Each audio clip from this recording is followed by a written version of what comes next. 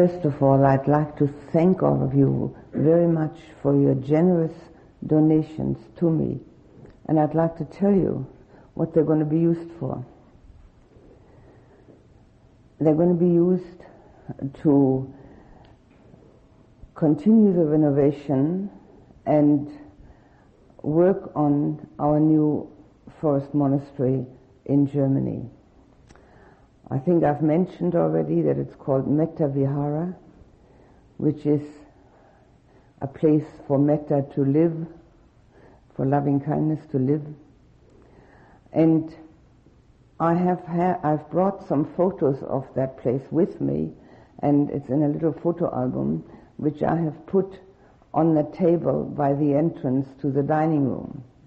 That little table apparently is meant for me to sign books, but I'll sign them right at the place where I'm sitting in the dining room. I'm not going to make an official occasion out of that.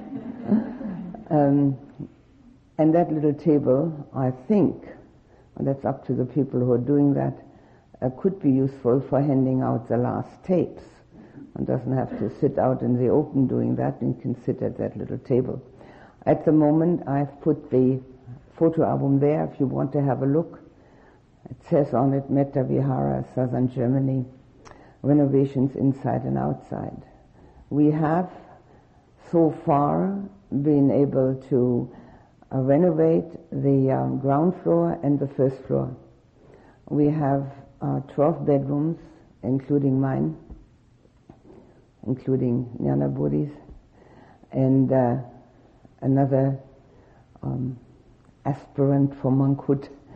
So there are 9 bedrooms which people can use at the moment. 9. Oh no, that's wrong. 8. There's another girl that's coming with me.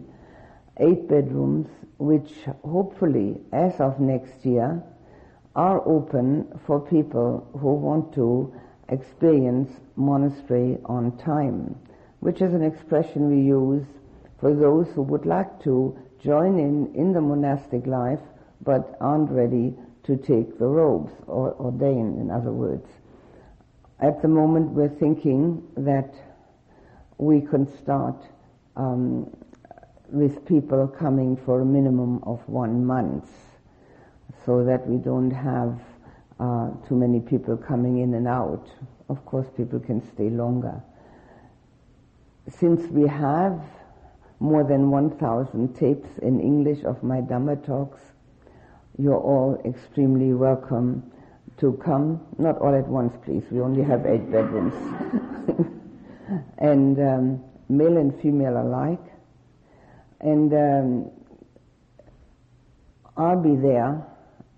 I will be dividing my time between a Buddha house and the new monastery, and so you can have interviews there. And the place itself, which you might be able to see from the photos, I don't think that the photos actually can do it justice, because it's still all in the preparation stage. We're really working at it. The place itself is in the foothills of the Alps. It's 3,000 feet up, 1,000 meters, yes, 3,000 feet up, and on a clear day you see the snow-covered Alps. There is 20 acres, forest, a little stream, meadows, and you can't see any other house from there. It appears to be totally isolated, and yet it's only 20 minutes from the nearest railhead, and the railhead is the main town in the southern Bavaria, Allgäu, where we live. It's half an hour from Buddha House, which has been our seminar house, our retreat center since 1989.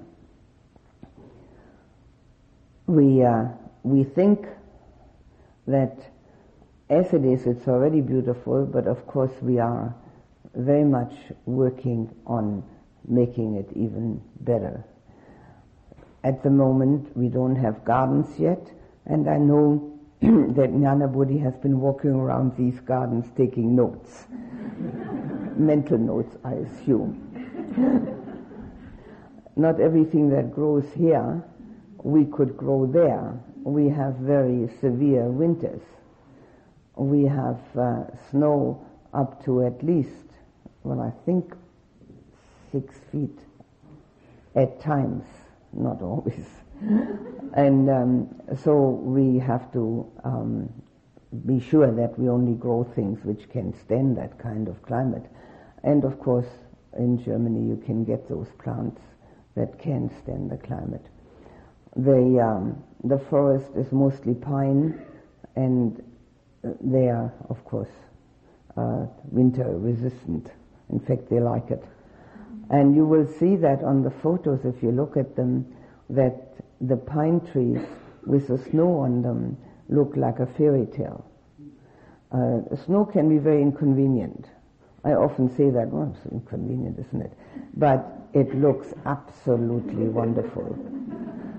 It's very, very beautiful. It looks like a fairy tale of the Snow Queen, which I remember from my childhood. And so the place itself, hopefully, will have that what we envision for it, namely a place where people can retreat from the world for a time. Naturally, those that want to ordain are also welcome there, and retreat from the world for a time and find their way to their inner being, and find it in such a way and so strongly that they never lose that way again. Because this is a great danger when you take a retreat like this, which is 8 days, that you find your way in, but it doesn't stay open. Because there's so much that will confront you in daily life that your mind will get so busy that you forget to keep that passage open. It's only normal and natural.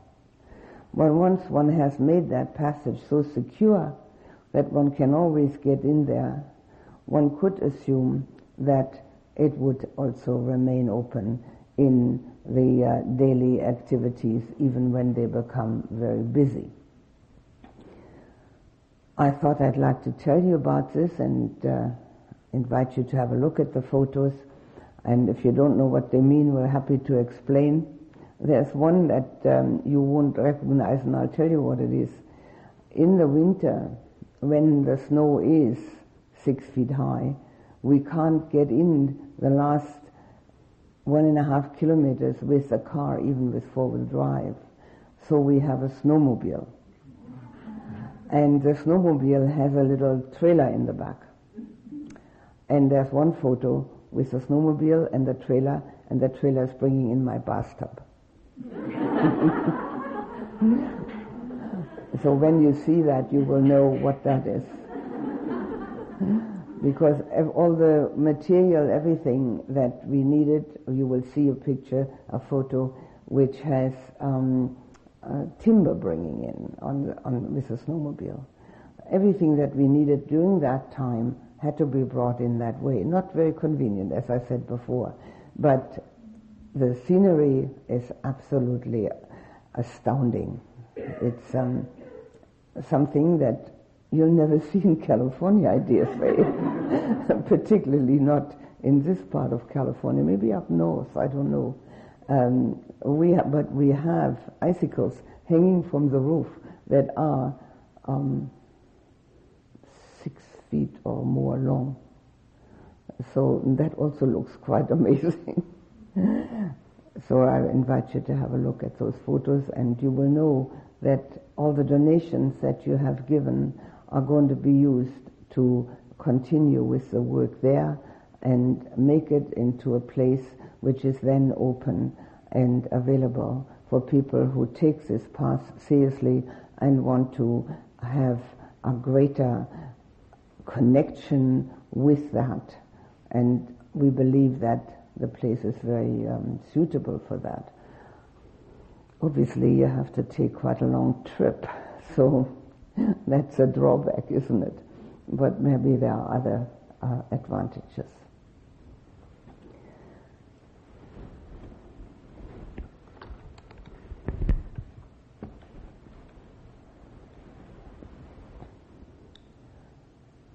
I'd like to talk about what's going to happen now. Where do we go from here? We've had an intensive meditation retreat, and I dare say most of you have either had new meditation experiences or come back to the ones you've had in the past or improved those that you've had. And with those meditation experiences, the calm and the insight have become a more settled aspect in one's inner being. Now, the calm, I already mentioned that, gets lost. The insight doesn't get lost, but it goes to the back of the mind, and it will only be available if you use it in daily living. If you've had insight into impermanence, you've got to use it. Don't put it away now in the back burner and say, I know everything's impermanent, it's fine. And keep on doing what you have been doing in the same way. You can do the same things, but don't do them in the same way. Always have impermanence in your thoughts so that nothing becomes so important that you fall into the trap of absolutely wanting it or absolutely having to get rid of it. That's a trap, nothing else. Brings a great deal of unhappiness. So when you take the insights that you've had, whatever they may be, you may have had insight into dukkha, you may have had insight into compassion, whatever it may be, take it with you into daily life and use it. That means remembering, always bringing it up again. I said already, it's like speaking a foreign language. One day that foreign language becomes so familiar that you speak it as if it were your own. I learned English when I was 15, but I've been speaking it ever since. So I speak it as if it was my own. But if I hadn't, I wouldn't be able to. Of course, I didn't do that on purpose. Circumstances made me do that.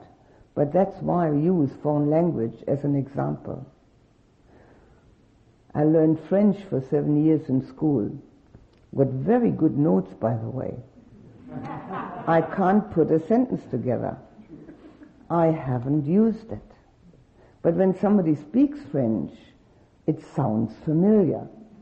And if it doesn't go too fast, I can make it out somehow. It's the same with insight. If you don't use it, you can make it out somehow, but it's not your own. So maybe you can remember that and try it out. So there are many helpmates that we have in daily life that we need to use in order to support spiritual life. A spiritual life can be lived anywhere, at any time, under any circumstances, even in prison. There's a prison ashram here in America. It's a loosely knit organization that helps prisoners. And I get their information sheets, been corresponding with the people who run it for numbers of years. And they get letters from the prisoners who are behind bars in their cells and are practicing. And what it does for them, they voice that in their letters. So that's an extreme. I don't expect any of us to wind up in prison. But I'd like to just mention it because sometimes people say, not today, but when you come to the next course, they say, well, I haven't been able to practice. There's been that many things going on. I just can't do it.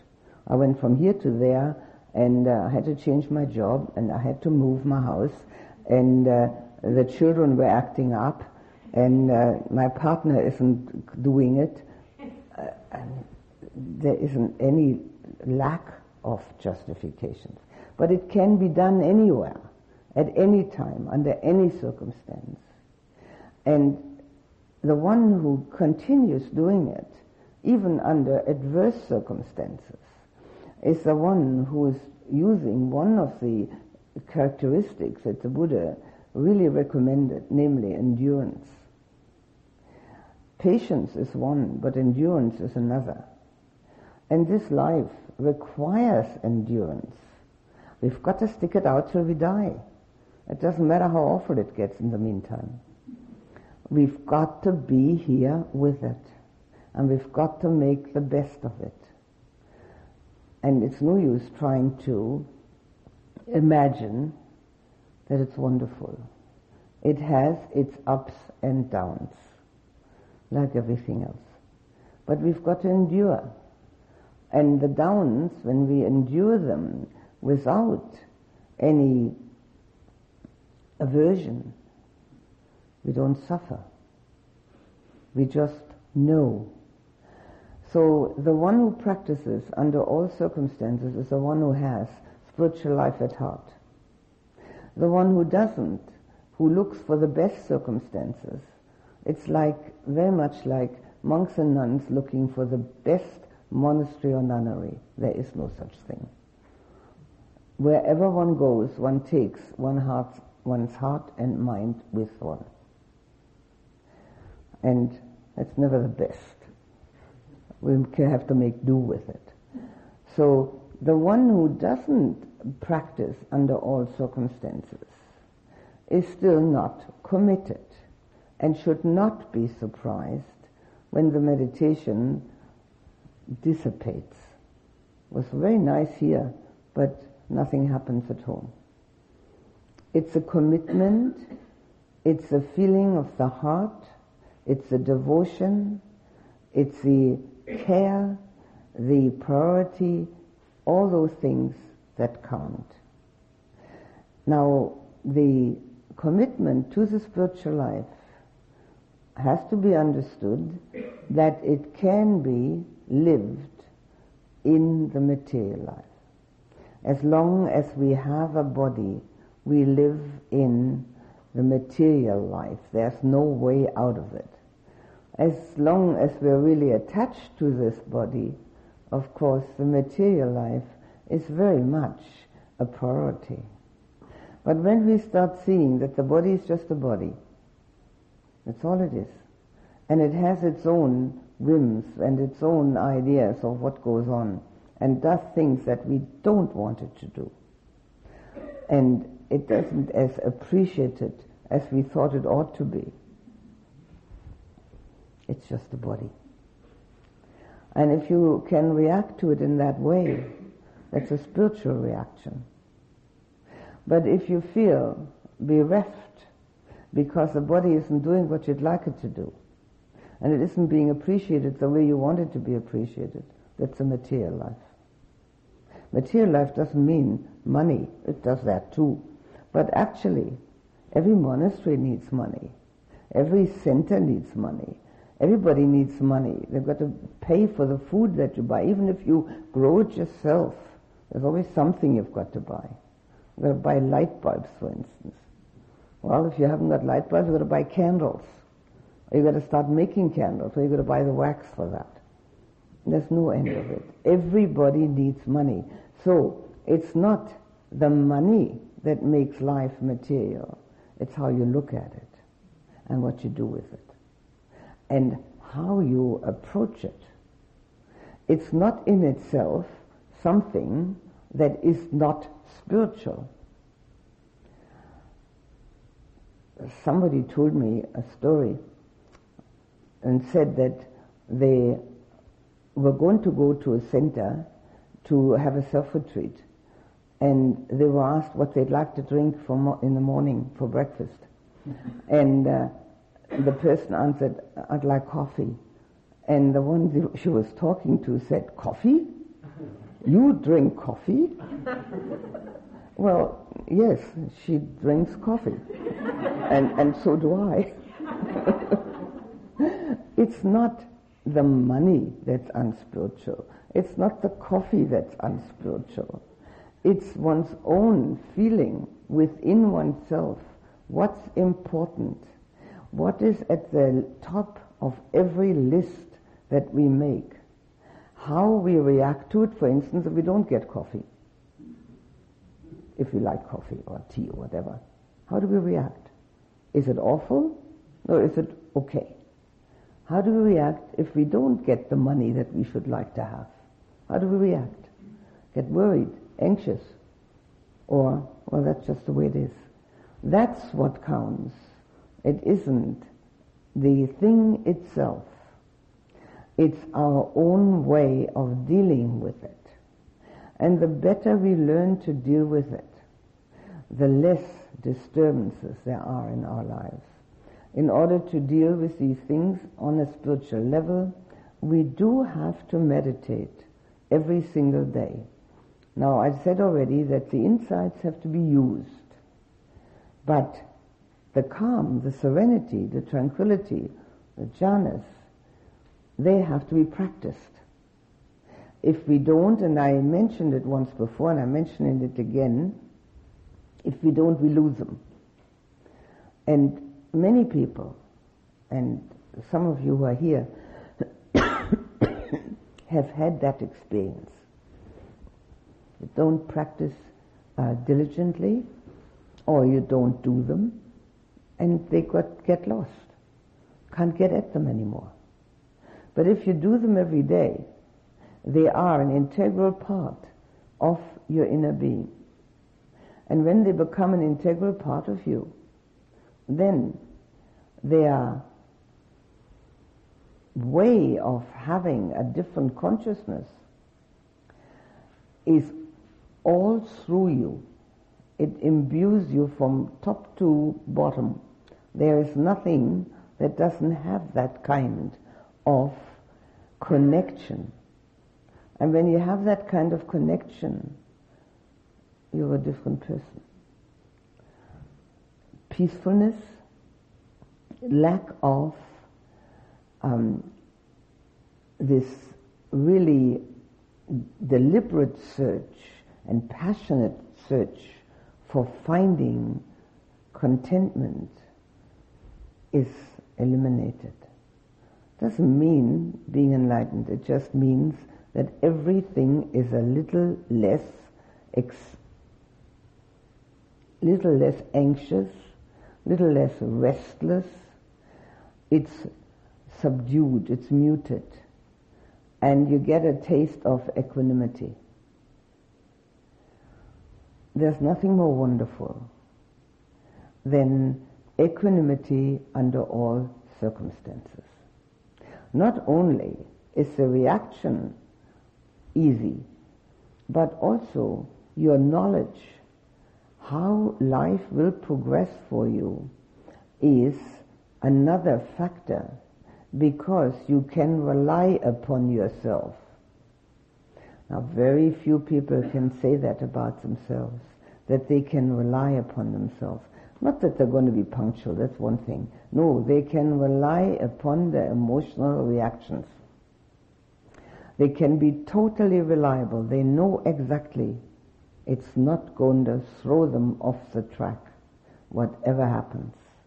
And that is a wonderful feeling. It's a feeling of security. Maybe it's interesting, I don't know, to know that Khema means security. And it's one of the many synonyms for Nibbana. And you get these names given at your ordination. That doesn't mean that you are that. It just means that you are a preceptor, the one who ordains you, hopes you might be one day. So Khema means security in Pali, a very famous nun in the Buddha's time. So this feeling that you are secure within yourself, you're totally reliable, you don't ever going to fly off the handle, is something that you can't get anywhere except through the meditative path of calm and insight. And at this point I would like to mention once again, calm is samatha, insight is vipassana, and that is what we hope to get, vipassana, but it isn't a particular method. It is just that we hope to get insight. And as we hope to get insight, it comes little by little. It doesn't come in one fell swoop. It comes little by little. And it expands if we use it. If we don't use it, it contracts. Every day meditating. Once in the morning, once at night, 1 hour each time. That's a sort of traditional advice that's always given. If we are a complete beginner, if this has been the first course, and sitting 1 hour is very difficult, there's nothing against getting up after half an hour, stretching one's legs, sitting down again. It's also, I don't even want to recommend that to do it for half an hour. Do it for an hour. And if you have started with an hour, don't deduct. Stick to it. Be your own teacher, or be your own mother that says, now look, you committed yourself to an hour, come on, sit down and stay there. Every single moment that we stay on the pillow, we gain something. We make good karma. We have, because of the repeated return to the meditation subject, we work against the sloth and torpor in the mind. We have purification each second that we're concentrated. We get to know our mind moments through labeling, and we realize that even though we think the meditation wasn't any good, after some time we realize a change within ourselves. And sometimes it's even other people who say that or notice it. That's very gratifying, but don't wait for it. Look at yourself and see whether your reactions are more subdued, whether your reactions, which were quite passionate in the past, may even have disappeared in some instances. In other instances, they're not as passionate anymore. It's the best criteria to use. At home, you should have a little corner or a whole room or whatever you can spare for your meditation, where you keep the pillow. Have it lying there. There are two reasons for that. First of all, if you pass it during the day, it reminds you that in the evening you're supposed to go there again. And secondly, you don't have to look around all over the house, where did I put my pillow? We don't remove the chairs from the dining room, we don't remove the towels from the bathroom, we don't remove the pots and pans from the kitchen, so why remove the pillow from the sitting corner? Have it as a fixture in your house. Sometimes that works against one. It's lying there, the pillow. It's telling me that I actually intend to meditate, and then the mind already veers off. With the intention, the act doesn't come together. So beware of that. In that corner, in that meditation corner, you can have a Buddha statue, you can have a beautiful picture, you can have a vase with flowers, or you can have nothing, whatever you prefer. What you should have is a timer. A timer that you set for the appropriate time. And I have suggested 1 hour. Now if you think it's impossible, I can't do an hour, I just haven't got the time. Okay, then start with whatever you think you have the time, but no less than half an hour. And then add to it gradually till you get an hour. Now with the timer, which is very important, sit until it rings. If you don't have a timer and you sit there, the mind is very liable to say, well, been sitting all this time. I'm sure it's an hour. And then you get up and then you go in the kitchen and all it was 10 minutes. And instead of going back, one of course makes coffee and toast. So make sure you got a timer. If you haven't got one, any alarm clock will do that doesn't tick.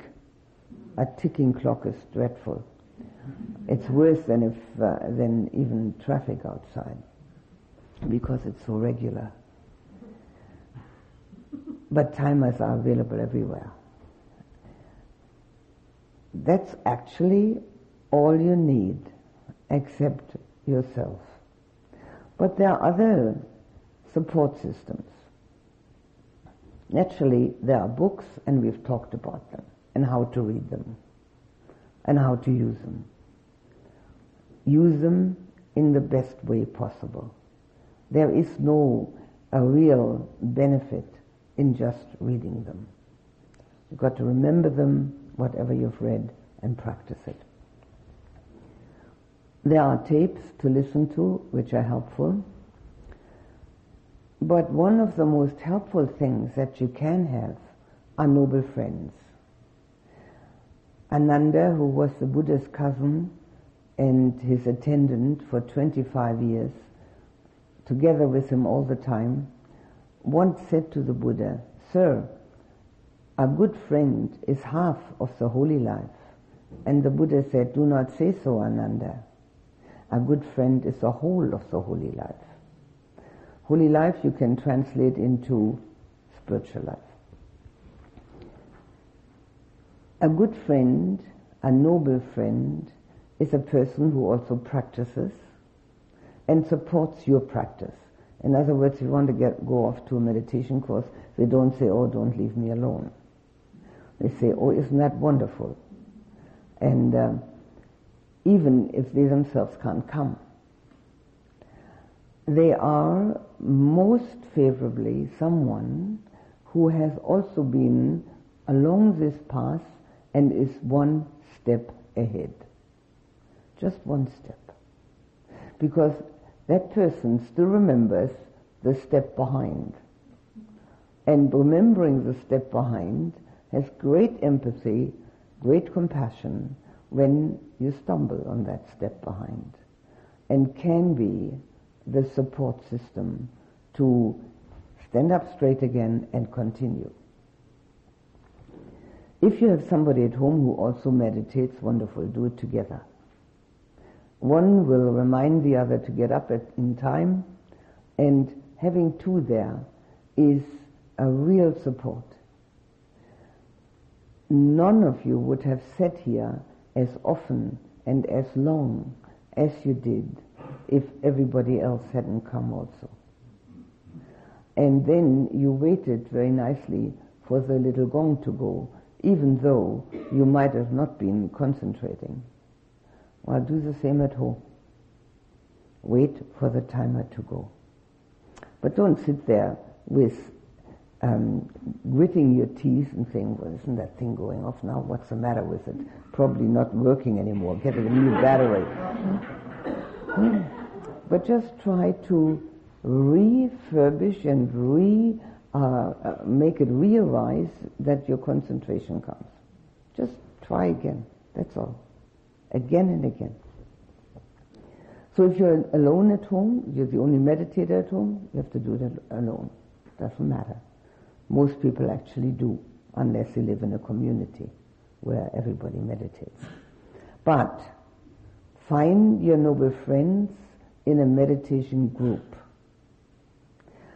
I have put 2 bits of paper there on the wall, one for the people living in the Bay Area, where there's a group that Lee will facilitate and has been facilitating, and there's a group in the San Diego area, and particularly of those who have been students of mine, where in those groups tapes will be played of talks, loving kindness tapes, and you find your noble friends there who are supporting your practice. Because even though meditation is now a word that is being heard and written and talked about in many, many places, it's still an absolute minority that's practicing it. Just because we're sitting here together, and just because there are something like 40 people living here, doesn't mean that the rest of San Francisco, Oakland, Berkeley, and so on is meditating. Nothing like it. And what to say of the other 260 million Americans?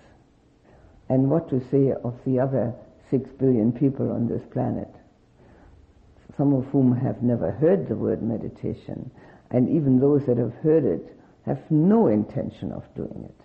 So when you get out in the world, which means you go to your job and do whatever you need to do in your daily life, you're most likely to meet only people who have nothing to do with meditation, who don't even know what it means to live a spiritual life, who think everything is fine the way it is, or who think everything is terrible the way it is, but don't know what to do about it. So there's no support system there. On the contrary, there was one question one evening where somebody wrote that people have been asking her, I'm presuming it's a her, why she's meditating. She seems to be quite stable. So people think you must be a little bit nuts if you're meditating. It's not uncommon, this thought. It's, there must be something wrong with you. You want to meditate, there must be something wrong with you. So that kind of attitude, of course, is also liable to take you off the path. Because you meet so many more people who have either no interest at all or that attitude. That's why you urgently need a group to go to. 2 people are a group. So if you live somewhere, not in the San Diego area, nor in the Bay Area, nor anywhere where there is a group or a center such as this where you could go, make a group. Offer yourself to people whom you know who might be interested. Don't do missionary work. That doesn't work. But an offer might very often bring surprising results. And if you see that there is somebody, have a group of 2. In Germany, where I arrived in 1989, there weren't any groups. So I kept saying this. So after courses at the end. So people started having groups of 2, and then 3, and then 4, and then 5. And some of them are regular 10, regular 12, regular 15, and most of them have eventually found their way to a meditation course. So it's got to start somewhere. So if you are somewhere where there's nobody around that has a group, there's no center, nothing at all, you do it. Somebody's got to start. And you know, it's always true. There's always one person that starts things. And it's not a good idea to leave it to somebody else.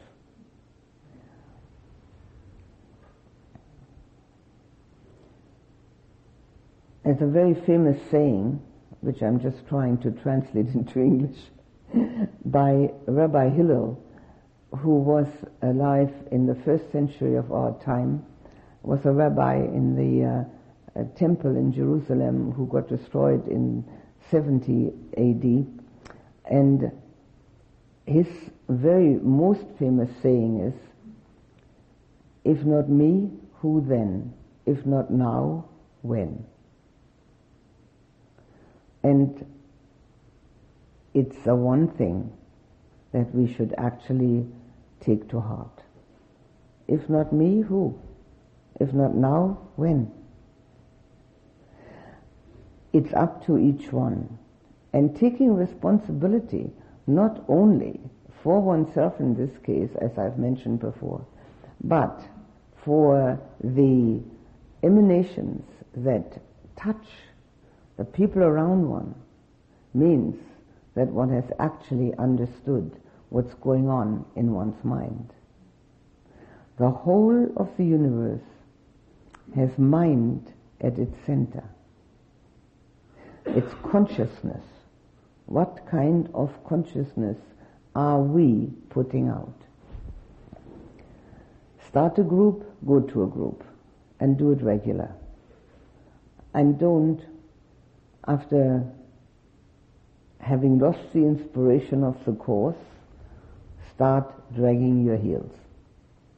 It's the usual thing that happens, except for a few people. When the inspiration of the course, where you were doing very well and when everything was geared towards meditation, calm and insight, when that has sort of dissipated, is no longer strong, then your own determination dissipates. Don't allow it. Be aware that this will stop you in your tracks. Another thing which I think it might be appropriate here, I've never seen these meditation sheets in anywhere with so many different teachers mentioned. People do go to 2 or 3, but here I had sheets that had 10 different names. There's no harm, not at all, in going to different teachers. The harm which can result is in comparing, in judging, in not doing what one is told to do because one has heard something else, or in switching one's practice from one thing to the next.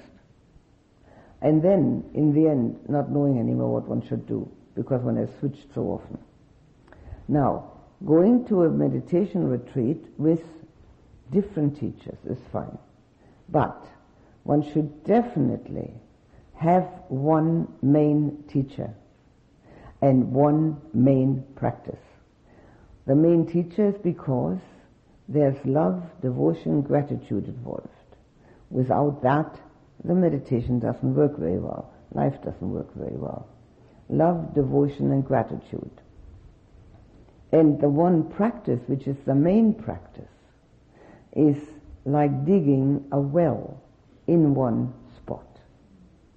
If one keeps on digging in many spots, one may never find water. But there is underground water. So one has to keep on digging till one hits it. And one is much better off using one's time and energy in that one spot. Which is not to say at all that other practices are worse or not worthwhile or wrong. Nothing like it. But keep to one. Do one mainly. You can try out the others. There's no harm in that. But have one as your main practice. And you choose it. It doesn't matter. Whatever you choose, that's the one you're going to do. And then it's like climbing that mountain that I've already mentioned. Keep on one path. There's no use jumping around from one path to the next. The time and energy wasted is enormous. Being a part of a group supports one's own practice. We support the group. We don't forget what is important for us. We have the noble friends. The noble friends are also people that we can be totally honest with. They can be totally honest with us. They are those that help us on the path. They are those that have a feeling for what we're doing, and thereby have great compassion for us, and we have compassion for them. There are many other things that noble friends are meant to be. They're supposed to be not just our mentors, but they're supposed to be the kind of people that we can actually rely on. In order to have them, we've got to be one. If we are a noble friend, we will have noble friends.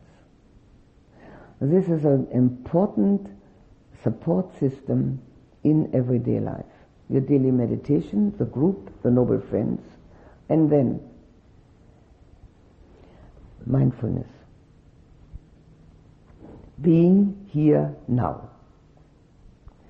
No results, no achievements, even though our whole culture says the opposite.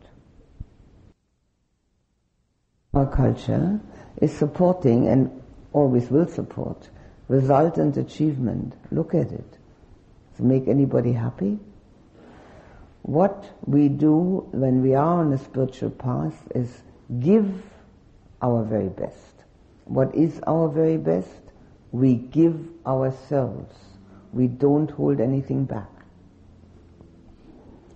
There's a discourse by the Buddha where he uses the simile of an elephant that goes to war. Now, in the days of the Buddha, the elephant was taking the place of a tank. And they were the most important and strongest war machine that was available. And the simile he's using is that if the elephant is trying to protect his hide, he's not an elephant that will help the king. If he is trying to protect his trunk, he's not an elephant that will be really a good support for the king and his country. If he's trying to protect his head, he's not a good support. He has to give himself fully to the matter at hand, which is life-threatening, because the simile of war is used. Has to give his whole body, his whole being, to that which is happening. Then he is a real support for the king and his country. This is what we need to do with the spiritual path. This is what we need to do with our meditation. That's what we need to do with mindfulness. Give ourselves to it fully. And not hold back and say, well, I'll be mindful tomorrow, or I don't really know how to be mindful, there's so much going on, or whatever excuse we can find, just be it. Being mindful means attention. Bare attention without judgment. Mindfulness does not judge. It's knowing only, exactly. That what judges is called clear comprehension. And it's very often mentioned in the suttas in conjunction with mindfulness. Mindfulness and clear comprehension. Sati, which is mindfulness, and sampajanya. Sampajanya is the clear comprehension of what we know. So when we comprehend that what we're doing, saying, thinking is unwholesome, we substitute. Unless we do that in daily life, we haven't got a spiritual path. We've got to substitute. Now obviously we're not always going to be able to. Sometimes the emotion is so strong that we can't get away from it immediately. I've already told you what to do. Take an intermediate step. Substitute not with the opposite, but with something which will calm the mind. Anything at all. Stick your nose into some flowers and smell them, or whatever. It doesn't matter. Just so that the mind gets away from the negativity. The substitution of the unwholesome with the wholesome is our entry ticket to spirituality. Where you do it, in the office, at home, in the traffic, on the parking lot, it doesn't matter. Always do it, wherever. Naturally, sometimes it's easy, because it's a minor emotion. And sometimes it's very difficult.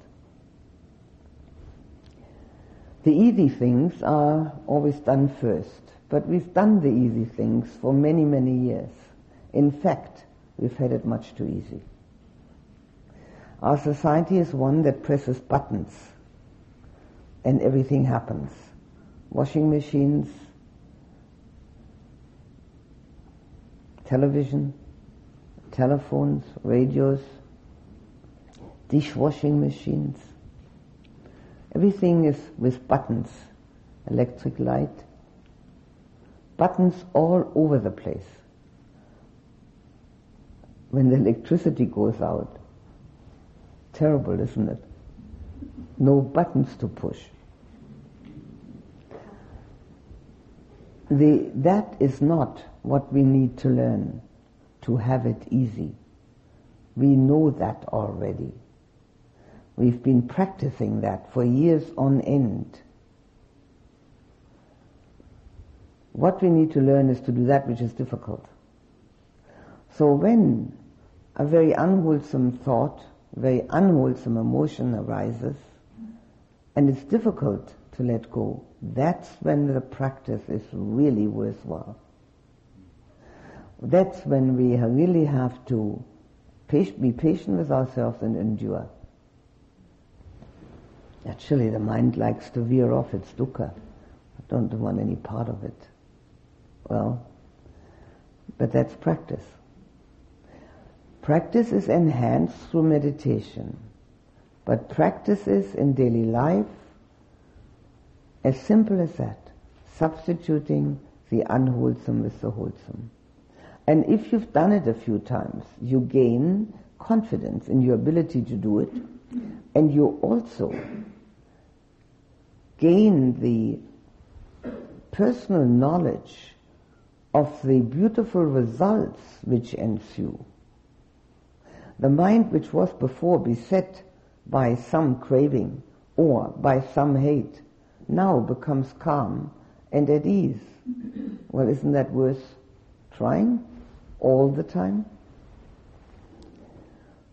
Those are the foundations of mindfulness, the emotions, the thoughts, and then we have the one we have spoken about the least, and that's the third one, our moods, our underlying moods.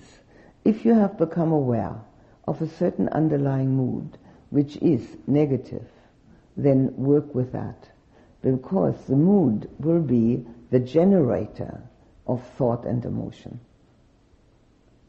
So whatever the underlying mood is an important aspect of your inner being.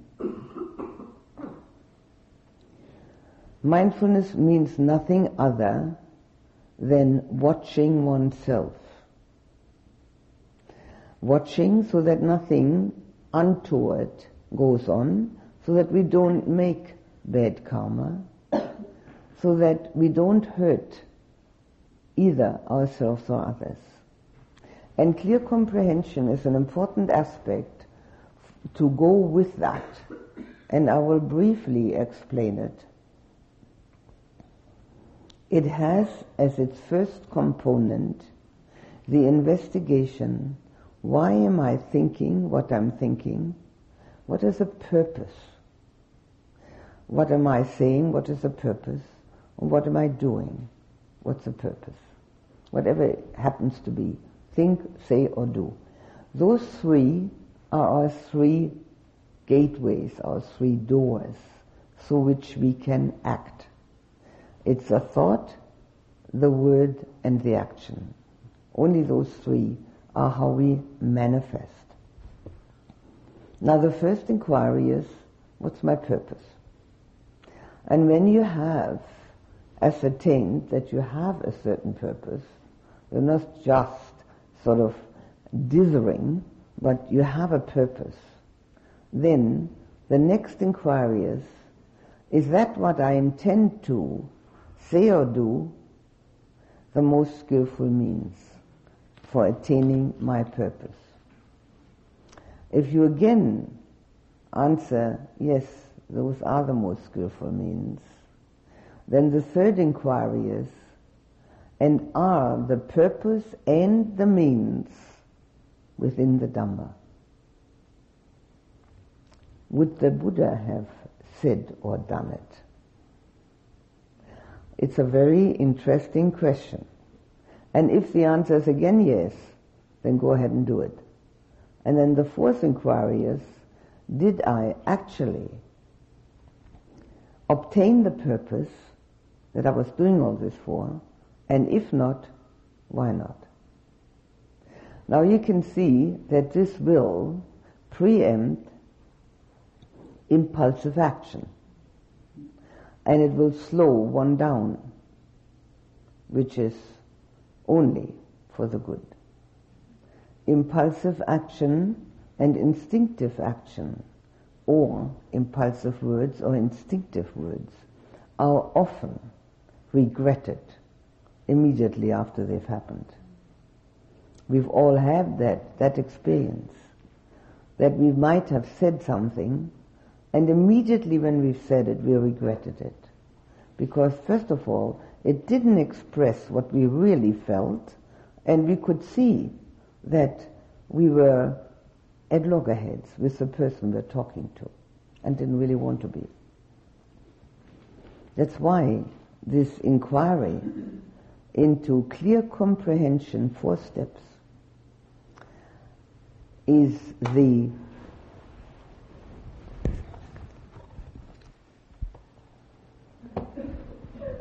companion of mindfulness. Mindfulness is knowing, clear comprehension is inquiry. And we don't have to be quick. That's another notion that has somehow made its way into our society, that fastness is goodness. Do you believe it? Find out. We don't have to be quick. Where are we going to so quickly? We're all going to the same place, the cemetery. So why hurry? There's plenty of time. It doesn't all have to happen at once. And living in a place which is surrounded by nature, and where the demands of society are not quite as apparent as they are in the middle of the city, is a big help. If you have to live in the middle of the city, you have to make the best of it. But living outside of the great metropolises and being more surrounded by nature, that which really is part of ourselves, is helpful. I mean, it's very difficult to become part of a freeway. In fact, I wouldn't advise it at all. But it's very, very nice and extremely helpful to be part of a tree and have that feeling that the tree and myself are both doing the same thing. They're just standing there. And the tree is providing shade, and I'm just standing there providing peace. It's the same thing. It's a very nice feeling. So mindfulness and clear comprehension belong together, and they are enormous support systems for our daily life. And the other thing that we have as a support system, we had our daily meditation, we have the noble friends joining a group, and having these friends, we have the mindfulness and clear comprehension, and we have the precepts. The precepts are a guideline to let go of the worst of our greed and hate, the easiest to see and the most destructive. There are 5 of those, and these 5 are avoiding, letting go of certain things, but they also entail doing the opposite. The first one is not to kill living beings, and how we operate with that one in the garden is up to each person. We are beset by snails in our garden, so what we do is we collect them and then deport them. And hope, because they're so slow, that they're not going to come back so soon. That's just an example. I mean, we couldn't possibly kill them, but they don't have to live in our garden. They could live in the forest. It's quite nice in the forest nearby. And so it goes with all those things that surround us, with flies and mosquitoes. In fact, some of the people living at Buddha House have become extremely efficient in catching flies with their hand and then taking them out the window. I myself haven't been able to do that, but several of them do this extremely well. So it's the same thing. Everybody has to make up their own mind how they're going to do this, not to kill living beings. But the opposite of that is love and compassion for living beings. And I think we have talked about that sufficiently. The love that we can generate in our hearts, first we become aware of that which is already there. The love that we have for certain people, and then we try to extend and expand. And as we try to expand and extend our love, it becomes our natural way of feeling. And when it's our natural way of feeling, obviously other people have the benefit, but we ourselves gain the greatest benefit. So that's the opposite of that first one. Now the second one, not to take anything that wasn't given. Well, of course, on a gross basis, that means not to steal, but that's already an extreme. It means looking after other people's belongings just as well or better than after one's own. And it also means giving instead of taking.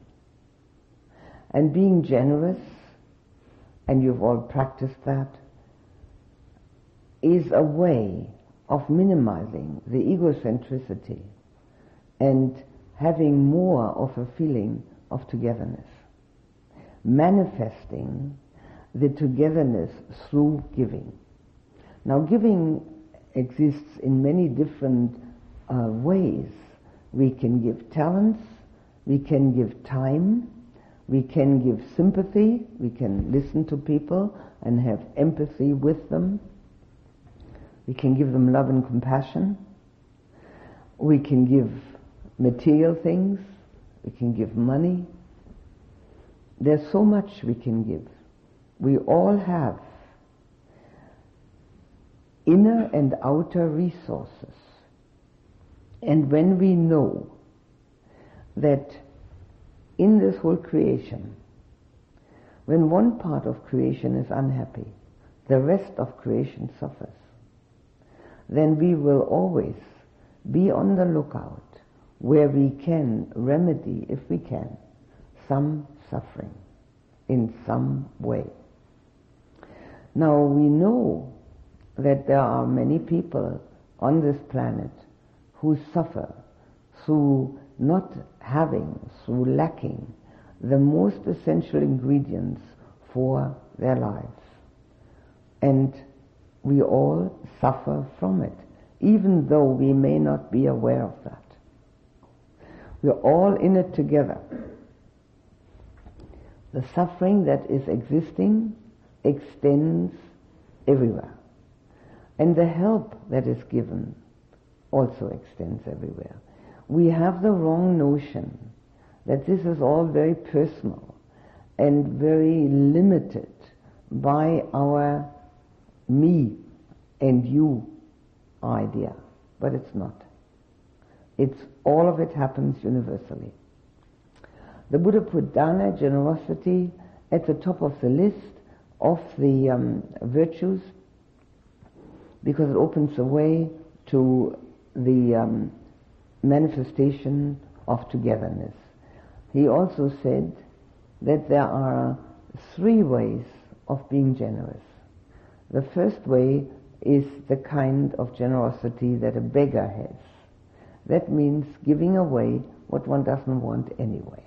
That's not generosity, it's just getting rid of stuff.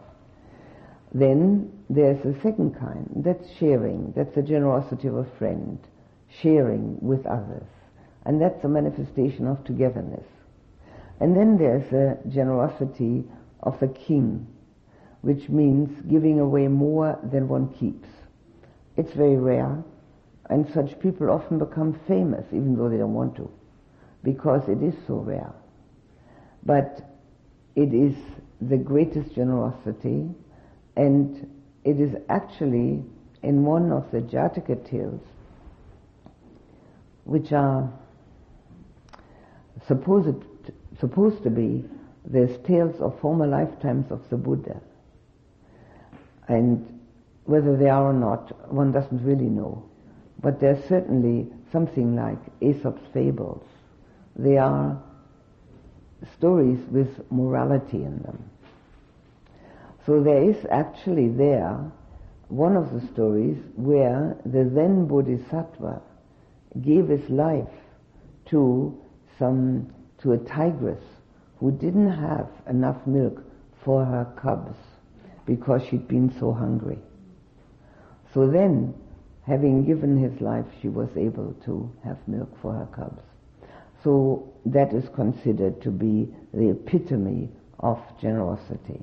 It's not likely that we would practice that, but we certainly can know about it, because then we will not look upon our generosity as something special, but just see it as a necessity in this whole of creation to be together.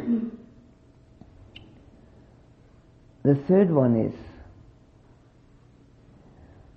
to avoid sexual misconduct, which means the opposite, that we are responsible, that we are faithful, that we realize that hurting another person, physically or emotionally, is not our aim in life, that it will only come back to us ourselves as a very unfortunate karmic resultant. And not being faithful does not mean freedom. Freedom means something entirely different.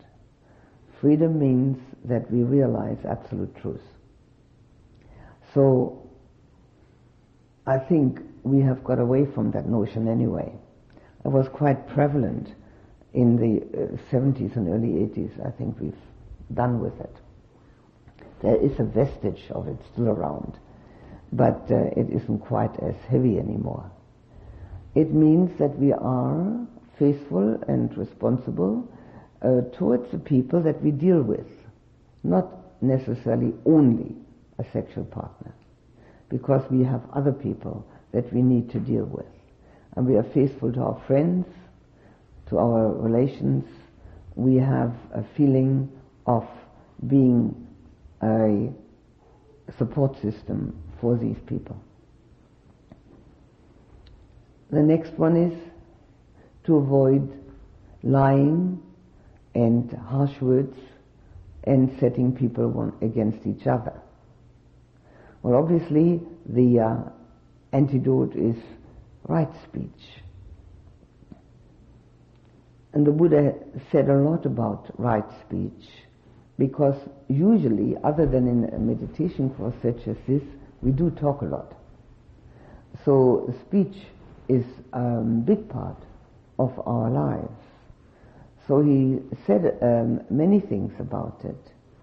And one of them is that when we actually want to help somebody and tell them something, we should never do it while we have the idea that they are neither as clever nor as loving as we are ourselves. When we do talk to another person about some important aspect, we must have complete feeling of togetherness and lovingness with that person. If there's any kind of aversion, rejection, or superiority feeling, or even inferiority feeling, then the speech is better avoided. He also said that one should learn the Dhamma in one's mother tongue, because the mother tongue is not just words, but one has learned it at the knee of one's mother, even though one doesn't remember that, and there are feelings behind the words. So with the feelings behind the words, one has a much better chance of actually recognizing what the word means. Because basically, a word is just put together out of different letters. But when it is one's mother tongue that one hears it in, there is a deep meaning behind it. He also said that the Dhamma should be taught explicitly, just as he did. And he also said that right speech creates friendship, and friendship creates love. So it is something that we can practice when we use mindfulness together with clear comprehension. Why am I going to say what I want to say? Is it really skillful? Is it within the Dhamma? And if I say yes to all that, did I accomplish the purpose I had in mind? I'm sure you can all remember occasions when the speech that you did, that you thought was perfectly all right, accomplished exactly the opposite of what you had in mind. We all have that experience. We want to tell them what's what, and what happens, they tell us what's what. And the last one is no alcohol or drugs, because they confuse the mind even more than it is already confused. Opposite of that is mindfulness. Now, obviously, there's always a question, and we have that question in Germany and Bavaria to a great extent, because beer in Bavaria is like bread on the morning table. Not even a little bit? No, not even a little bit. But everybody has to make up their mind themselves. The Buddha said, no alcohol, no drugs. That doesn't mean medicine. It just means mind-altering drugs. Fermented substances, he called it. But for us it's alcohol and drugs. And nowadays we can maybe recognize the one, and maybe we don't recognize the other, but we do know that alcohol has created great tragedies. So we do have enough dukkha as it is. We don't have to add to it.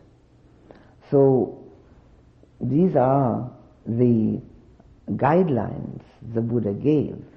Obviously, killing and wrong speech come out of hate.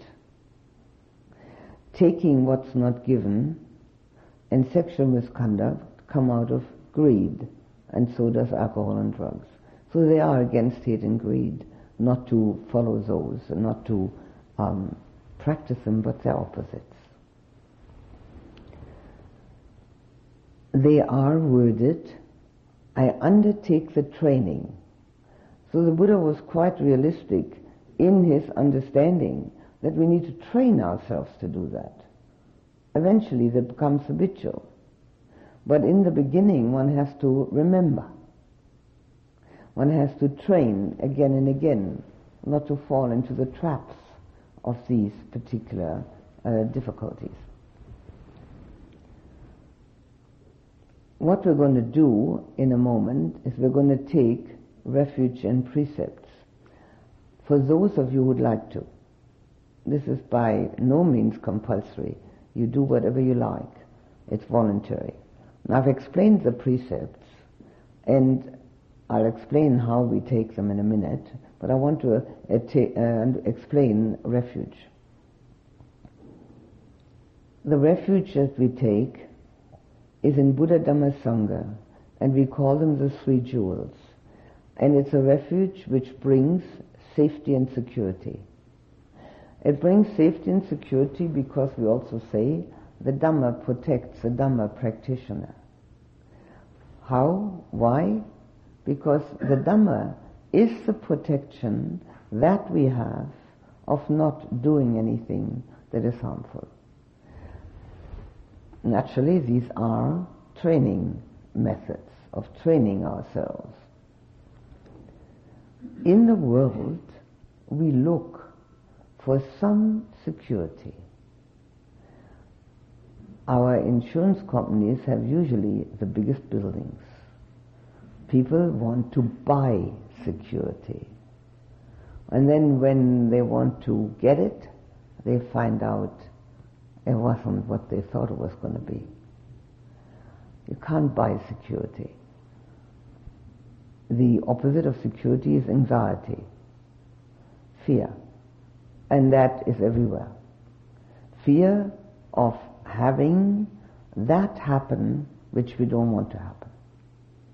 But when we take refuge in the highest ideal, we take first of all refuge in the enlightenment principle which the Buddha embodies. Buddha is not a name. Buddha means enlightened one. It's a description.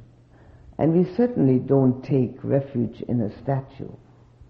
We take refuge in the enlightenment principle which is to be found in all human beings' hearts, including our own. And when we take refuge, it means that we know that we can actually evolve and cultivate that enlightenment principle to the point where we ourselves personify it. It's a feeling of a commitment, emulation, and a feeling of having the greatest ideal, the highest ideal that's possible as our goal. Not those intermediate things of being all right in the world, because they produce anxiety. Am I going to be all right, or am I not going to be all right? Can I do it or can't I do it? Is somebody going to put a spanner in the works? They usually do, because they're also on the way trying to get it pleasant in the world. So there's always something that isn't quite the way we'd like it to be.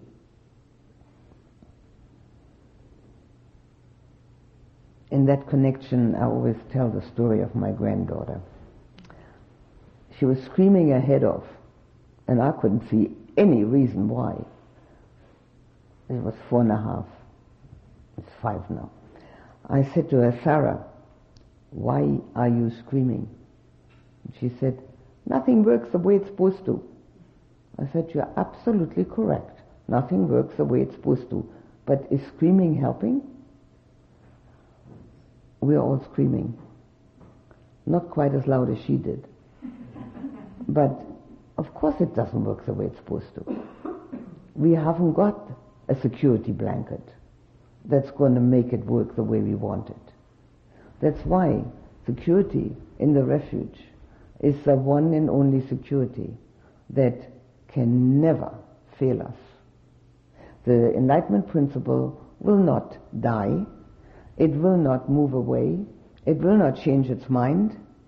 It will not want anything for itself. It's only there to protect us from evil. The second thing we take refuge in is the Dhamma, the teaching, the great teaching of the Buddha. the absolute truth, the law of nature, whichever way you'd like to translate that.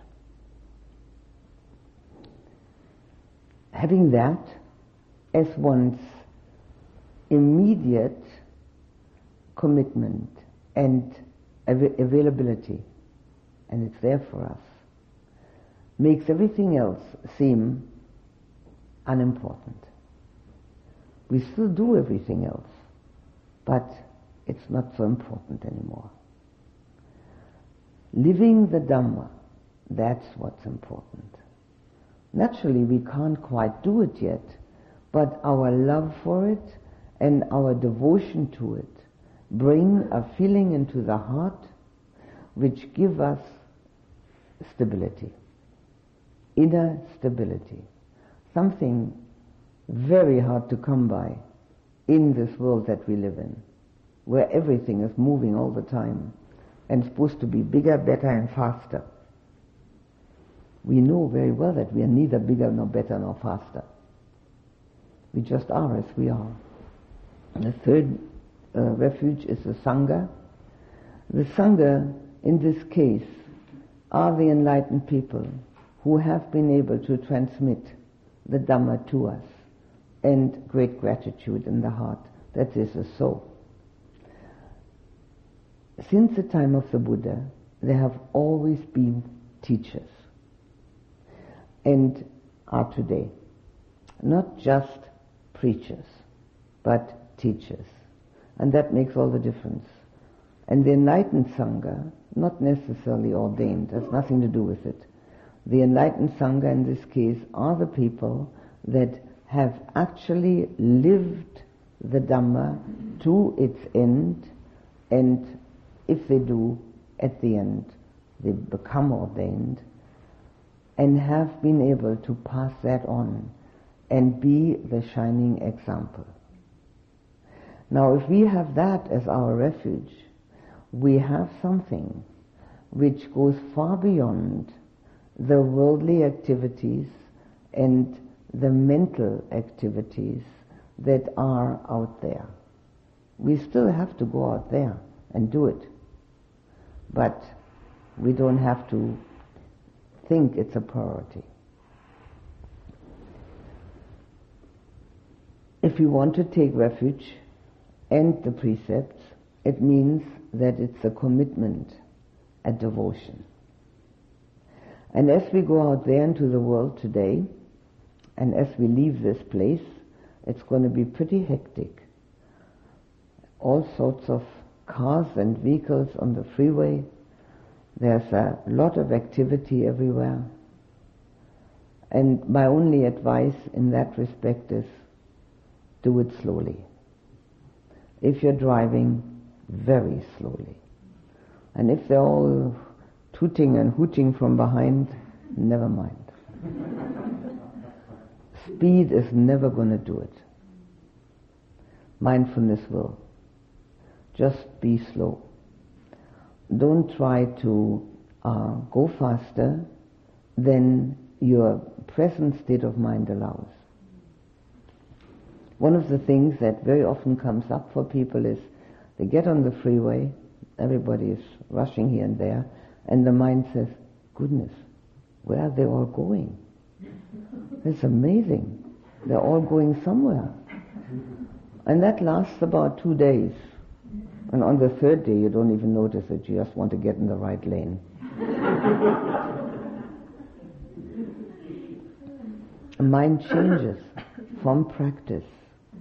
And that's why we have to keep at that practice. I was sent a picture postcard not long ago, and there was 3 words on it. And in the first instance, the word was written like a childish handwriting. Second time, the same word was written in quite a better handwriting, and the third time it was written in a mature handwriting. And all it said was, practice, practice, practice.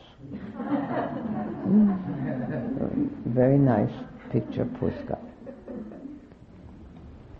Before we actually take refuge in precepts, I also like to explain to you the symbolism of what you find on a shrine. In the Zen practice, the shrine is very similar to ours. And what you find is, of course, a Buddha statue as you see it here, and the Buddha statue is always dependent upon the artist who's made it.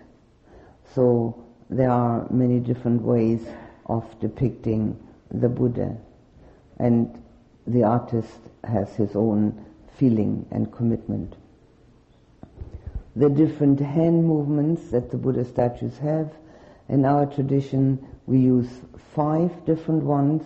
They're called mudras, and in other traditions there are many more. The 5 different mudras that are used in our tradition are the meditative one where the hands are on top of each other. Then there's the teaching one where there's the wheel of the Dhamma. Then there's the protection one, nothing to fear. Then there is the one with the open palm, usually the left open palm, hanging down over the knee, which is no secrets. Having the Buddha taught with an open hand. And then there's the other way around with the hand touching the ground, which is telling the earth to be witness to the enlightenment of the Buddha. These 5 are used. The most common ones are usually the meditative stance, but in standing, and I think this one is no fear. I can't quite see. It's if it's a hand out like that, it's protection from the Dhamma. But the things we have on a shrine, other than the statue, are flowers. And they're not there just to make it look pretty. That they do that. They can't help but do that. Flowers are just there, and they do make it pretty, but they are depicting impermanence. And every second day, or even every day, they have to be thrown on the compost heap. And that's supposed to remind us that that's where we're going. And we look pretty now, but then we only look ready for the compost heap in the end. Then we have a candle, very often 2, it doesn't matter. And the light of the candle is the symbolism for the light in the mind, which is enlightenment. Enlightenment is the mind which has seen through all the things that we project, has left our projections behind, and is totally clear. And the light of the candle is the symbolism for that. And then we have usually 3 of the incense sticks. And they're not just there to make it smell better. They have a symbolism that as the beautiful aroma of the incense sticks can go a long distance, the same goes for the beautiful aroma of a totally virtuous person. So we usually, in our tradition, don't use incense sticks during our meditative practice, so that that particular sense contact is not engaged, the smelling. But we use it when we take refuge in precept, because we are then committing ourselves to virtuous life. And again, it's a training. We undertake the training. Now, in order to do it, we hold the hands in what we call Anjali, which is the usual posture even in greeting people in Asia. And it is a very lovely posture because it means it's coming from my heart. So we have that kind of greeting, but we also use it for taking refuge in precept, we use it when we chant. I will chant, recite in Pali, and then say it in English. And then those of you who want to can repeat it after me in English. There's no need to learn Pali in these 5 minutes. But the traditional way of chanting is in Pali, and so it is part of this tradition. The language that the Buddha spoke, which is a dead language now, but has, when it is recited, a certain rhythm which we can't reproduce, or at least not really well, in our languages. So I will just say it in English, and then you can repeat it after me. Namo tassa bhagavato arahato samma sambuddhassa buddhaṃ saranam gacchāmi. I take refuge in the Buddha. Dhammaṃ saranam gacchāmi. I take refuge in the Dhamma. Sanghaṃ saranam gacchāmi. I take refuge in the Sangha. Dutiyampi buddhaṃ saranam gacchāmi. For the second time, I take refuge in the Buddha.